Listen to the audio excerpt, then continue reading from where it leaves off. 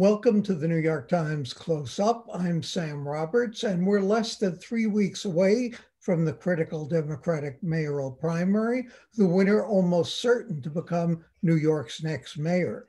The race still fluid and subject to a shakeup. We're talking before the Wednesday night live debate, but a new poll from Pix 11 and Emerson College has former Sanitation Commissioner Kathryn Garcia jumping from fourth place to first with 21% in the poll. Brooklyn Borough President Eric Adams is a close second. He has 20%, followed by Andrew Yang with 16 and Scott Stringer at 10. We should point out that the Times reports that none of the 3 major pollsters in the region has done any comprehensive surveys in the race. A sharp rise in violent crime has become a major issue, with Adams and Yang in particular stressing their support for the police.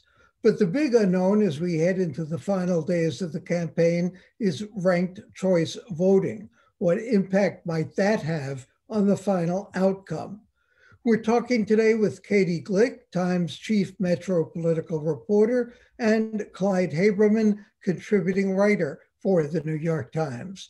Early voting in the primary is set to begin June 12th. That's pretty soon. And one thing that I'm struck by, Katie and Clyde, is that in past elections, I always found a rationale to what the voters were looking at. And I admit to going way back on this. When I look at John Lindsay running in the late 60s, you had a period of the Eisenhower years with Bob Wagner, and people wanted a change. As Murray Kempton said, he was fresh and everyone else was tired. And then after Lindsay, they wanted Abe Beame because he knew the buck. And after he didn't know the buck so well, Ed Koch was a cheerleader for the city. And after that, in racial unrest, David Dinkins, the first Black mayor, seemed like the right guy. Then Rudy Giuliani bringing law and order. And then after 9/11, Mike Bloomberg. And then after a businessman, Bill de Blasio. What do you think people are looking for now? I can't figure that one out. Katie, what do you think? Well, it's something all of the candidates are certainly still trying to navigate, even though we are less than 3 weeks out at this point. They are making pretty radically different bets about the answer to that question. Certainly, as you just laid out, we've seen historically in any number of elections, often mayoral elections are defined and answered by which candidate offers the sharpest contrast to the incumbent mayor. So you've seen a number of the candidates this time around trying to position themselves as the antithesis of Bill de Blasio, whether that is rooted in how they talk about the city, the extent to which they cast themselves as cheerleaders for the city, or whether it's rooted in how they talk about their experience headed into the office. But certainly we have seen some clear dividing lines between the mayoral candidates around questions of both ideology and the question of what kind of experience is needed for the next mayor. Is it someone who's really rooted in city government and brings a lot of that sort of more traditional government experience to the table, or is the city in the mood for a political outsider? And some people argue that would require the city to be in a bit of a more risk-taking moving headed out of the pandemic. Clyde, what do you think? You've been around for a lot of mayoral campaigns. You've been abroad for some of them. Do you have any sense as to what New Yorkers are looking for? They've obviously been very distracted in the beginning of this campaign, but now it's coming up pretty close. Are people focusing at all? It's very hard for me to tell. And your mention of ranked choice voting, of course, at the start, just throws everything into a new kind of stew that we don't know. Will most voters indeed choose 5 people, rank 5 people, which they're entitled to? I'm not 100% sure that's necessarily going to be the case. We'll see. Some people may just vote for 1 or 2 people that they like and let it go at that. And that's going to alter the mix entirely. I think crime is an issue. It's an issue in every big city during this pandemic. Murders have gone up anywhere from 30 to 50% in major cities all across the country, and we're no exception. And so I think that the law and order kind of rhetoric that one used to hear in Giuliani years to some degree, early Bloomberg years, one that hasn't heard too much from the present mayor at all, will resonate for a lot of people. And then there's the eternal imponderable in New York. How many people will turn out to vote? We are notoriously lousy voters in this city. An occasional exception, like last year's presidential election aside, our turnouts are in the area of 20, 25% in a good year. So who those voters are, don't ask me. I'm not sure even the candidates and their professional advisors know. Katie, first of all, would you agree that law and order has risen to a major or the major issue? And if so, who benefits from that? I would agree that the questions around crime, around public safety, and sort of debates around those issues have become absolutely a central, if not the central issue in the race. As Clyde noted, murders are up, shootings are up. There have been any number of pretty startling crimes on the subway. We've seen a spike in anti-Asian attacks and anti-Semitic violence. And, certainly to put in context, this is not a moment that is, the same in terms of the numbers of perhaps where we were in the 80s or 90s. But no doubt it is a moment that for a lot of New York voters does feel a little different, does feel a little more uncertain than certainly where we were pre-pandemic. And absolutely, it's become a big issue in the race, and we can see the candidates adjusting to meet that. And what is striking, certainly, is that of the four leading candidates, three of them are quite moderate, relatively speaking, when it comes to issues of dealing with the police. Andrew Yang, Eric Adams, Kathryn Garcia all support making reforms to the police. They support efforts to, as they see it, reining in police misconduct, but this is not the defund the police kind of crew. And then Maya Wiley is running as a more progressive candidate. She is certainly seeking to create, as they all are, a broad coalition, but for her, part of that includes an effort to emerge as a standard bearer of the left. And she is someone who talks more about cuts to the NYPD budget in a way that some of her other competitors don't. So we have pretty sharp contrast there. Among those other three moderates, is there any real philosophical, ideological difference in what they would do with the police or what they say they would? So, there are some differences about, when it comes to the question of, should there be a civilian police commissioner? Do, new recruits need to live in the city, not live in the city? Broadly within the field, there's debates around those questions, including among the more relatively centrist candidates. But probably the biggest distinction is around the candidacy of Eric Adams, who is himself a former police officer who, as he would put it, advocated for change from within the system. He was, during his tenure as a police officer, a really vocal opponent of police misconduct. He said that he was a victim of police brutality. But at the same time, out of all the candidates in the race, he is also among the most vocal in talking about, in his view, the need for police and perhaps more police in some instances on the subways, for instance, when it comes to questions of combating public safety. So his candidacy just offers a really interesting test of the mood of the city on that question. Clyde, as you say, ranked choice is a big imponderable. First of all, whether people even understand it, then whether they'll take advantage of it and figuring out how it works, which I think many, even among the cognoscenti, don't even understand fully. And then turnout, obviously turnout is the factor, who turns out for which candidate. But what about some of the other things, and which do you think will turn out to be more important? Union endorsements, editorial endorsements, the money that's being spent, obviously debates, which we can't comment on yet. What do people decide on? On what basis? Whether they're looking for a woman, whether they're looking for a Black or a Hispanic or Asian candidate? Is there something that defines a choice, either generally or in this campaign in particular? Generally speaking, I think people tend to vote toward their gender, tend to vote toward their ethnicity. It's very common. It's happened in election after election. So there is that skewed built-in. I got to assume Eric Adams has a built-in advantage among African Americans. Andrew Yang, I presume, has a built-in advantage among Asian Americans. Whether the same sort of thing applies to, let's say, Scott Stringer, who's Jewish, I can't swear to that. I think that people look for competence and who they perceive as being able to run a city. I think this is going to work to Andrew Yang's disadvantage, if I had to guess. It's different than after 9/11, the mood right now, where people turn to a total political unknown, Mike Bloomberg, because they wanted somebody who knew how to run a large company and get our affairs back in order. I don't think we're in that dire shape anywhere near that. So I'm not sure to the degree. I mean, a question also worth asking is to whom, who does this pandemic help more? And I don't think it helps Yang in particular. I think people are still going to go with those they've tested before. I think Donald Trump is going to help those who've held office before, because especially in a city like New York that overwhelmingly rejected Donald Trump, it's going to be a city that I think is going to prize having experience in government before. We've just had 4 years of a guy who was a total political neophyte. Look how that worked out.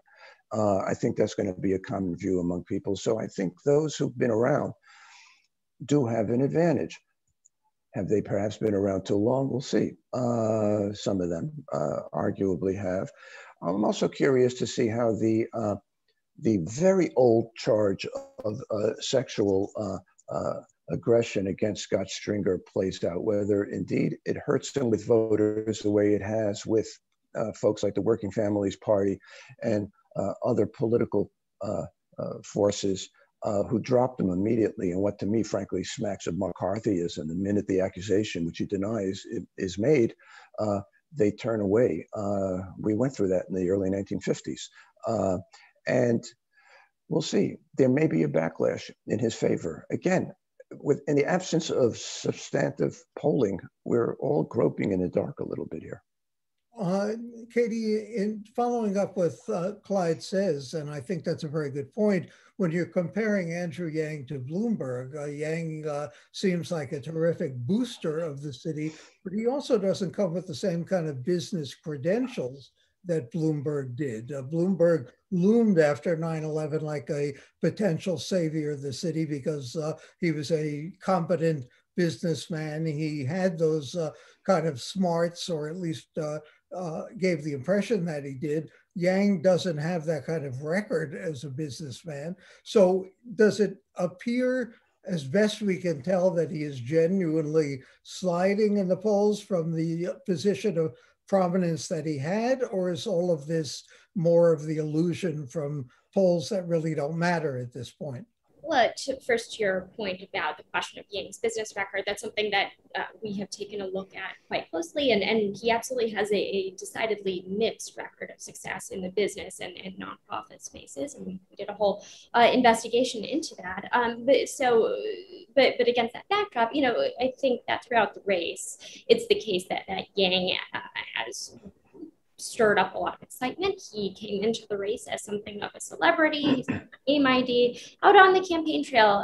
He is someone who seems to energize, you know, many voters who encounter him, and so certainly wouldn't want to dismiss that. But at the same time, there is real evidence that he seems to think that he's slipping into polls, and the best way to gauge that is how he's positioned himself. For months, he positioned himself as this sort of above the fray frontrunner, and this optimistic cheerleader for the city who didn't want to engage in the back and forth. But we have increasingly seen him, like all of the rest of, or many of the rest of his opponents, you know, engage in negative criticisms of some of his rivals in you know, increasingly stark terms. Clyde, I won't ask you whether you've made up your mind as to who to vote for, but what I have. You have? Yes. Yes, I have. Okay. Well, what would change your mind, or what would happen in the next 3 weeks or so that would lead you to vote for one candidate? You know, short of one of them shooting another on the stage, I can't imagine what. But I'm more focused than I suspect an awful lot of New Yorkers are on the race. So it was relatively easy for me to have my mind made up on certain people. But if we are to believe that people do not begin to focus until just before the voting starts, in the weeks before where we are now, then I don't consider myself typical in that regard. Can I also, can I throw in something else? What's also striking about this race is the other party, the Republican Party. This is a city, whether you like those guys or not, and they pretty much were all guys, this is a city that produced substantive Republican candidates like John Lindsay, like Giuliani, like Bloomberg in his first race, like Joe Lhota, like Fiorello LaGuardia for sure. And look who we've got now, Curtis Sliwa and Fernando Mateo, two clowns. The disintegration of the Republican Party in New York is echoes the one that I perceive on the national level, in which it is getting this close to brain dead. It really is quite pathetic. Katie, I'll give you a break. You don't have to make a choice. Thank you both for joining us. Clyde Haberman, Katie Glueck of the New York Times. And coming up next, what is the NYPD doing about the surge in violent crime? We'll be back with that.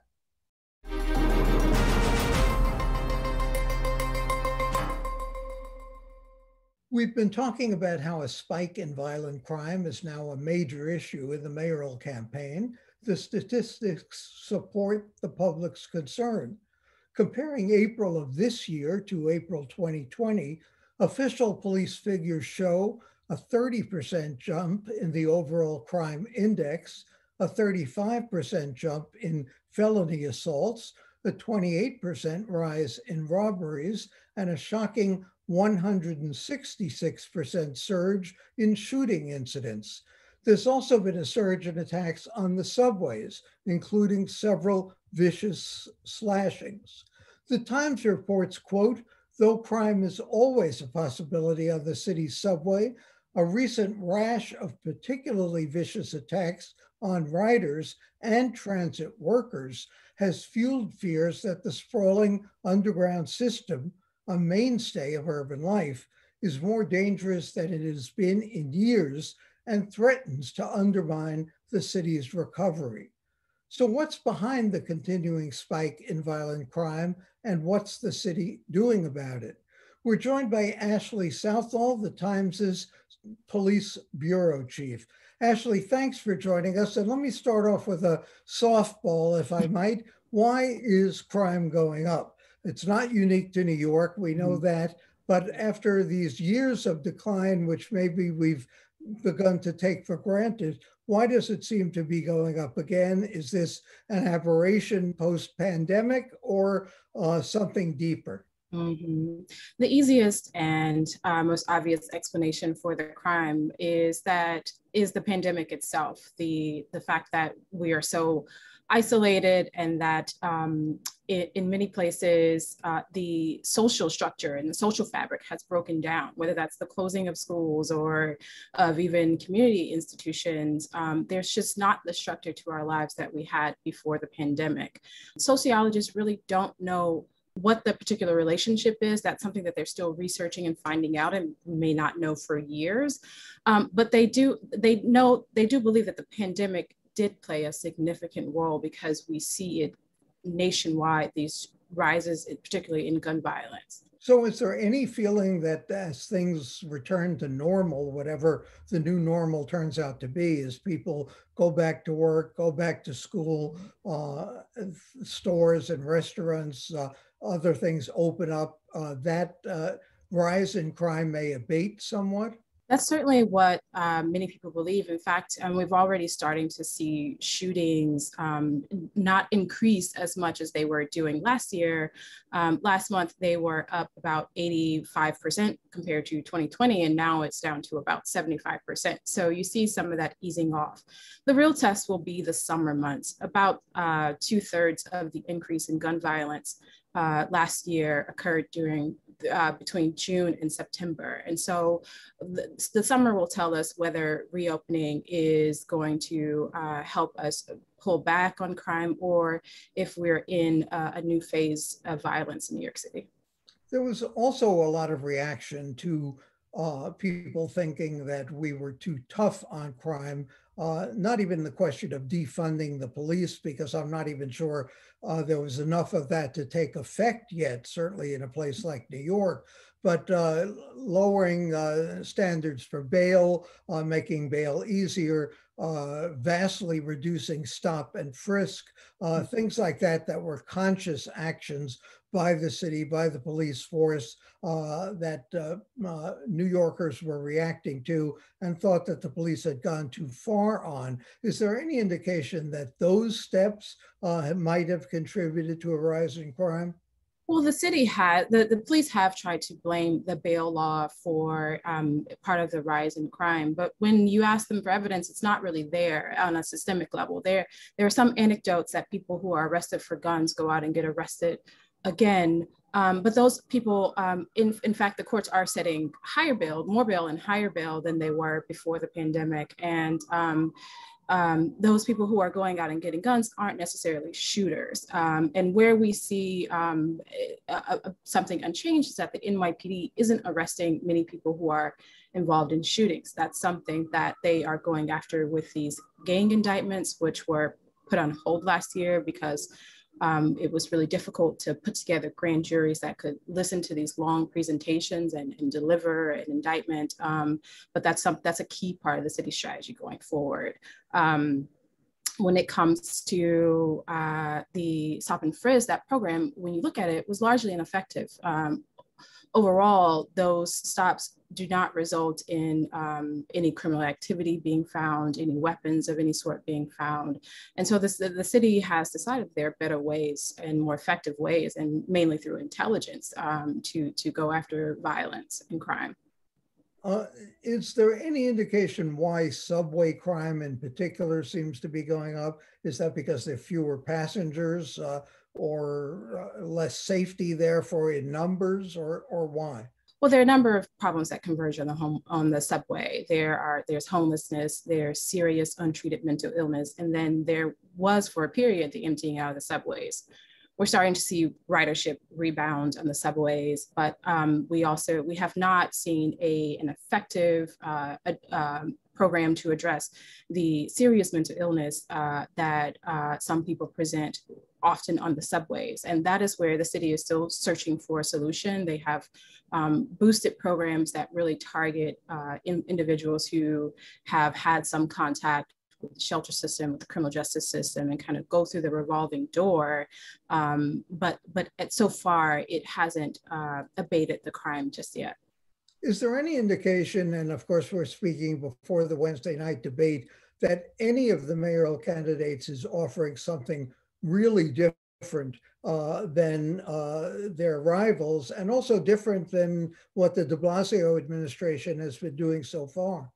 They are certainly on a spectrum, but I think they're not that far from de Blasio, except Eric Adams would like to reconstitute the anti-crime units, whose main job was to go after guns. The problem with anti-crime before was that they were getting guns, but they were doing so in ways that were quasi-illegal. And that resulted in a lot of cases being dismissed or thrown out because they were because of technical violations.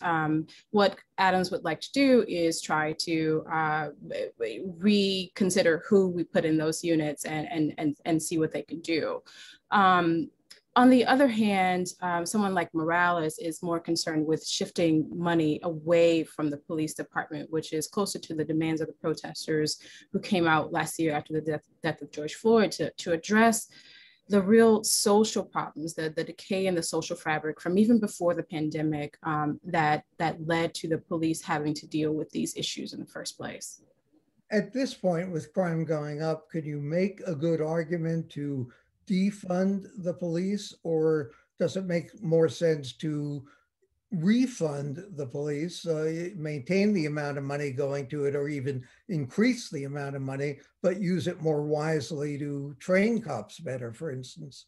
It certainly depends on how you pick your data. With the Asian hate crimes, for instance, we saw that the city threw cops at the problem initially, and they would send cops out as decoys in Asian enclaves and just wait to hear someone utter something or attack someone or attack even the cops. That as we see, has not stopped the hate crimes that we've seen. We've seen 3, I think, in the last few days. So now you saw recently where the mayor came out with a task force of civilian agencies that are going to look at this problem and who have been dealing with this issue, both for Jewish, for African American, for Asian American, and that's really what some of the largest Asian American coalition asked for in the first place. They wanted civilian safety ambassadors, they wanted education campaigns, and they wanted to train people to be active bystanders. And so we'll see how that plays out. One thing very quickly I was struck by in Maureen Dowd's column the other day, former Commissioner Bratton said Black Lives Matter, the organization, is Marxist. He is totally sympathetic with Black Lives Matter, the movement. What did you think of that? I actually didn't read Maureen Dowd's column. I mean, but Black Lives Matter makes no attempt to hide their political leanings. They do advocate for a non-capitalist societal structure. So that's nothing unusual. Bratton's support for Black Lives Matter, I would like to hear him elaborate more on that. I mean, he was the police commissioner when Black Lives Matter first came into being, and we didn't hear from him on that. Thanks to Ashley Southall of the New York Times, and for the New York Times and CUNY TV, I'm Sam Roberts.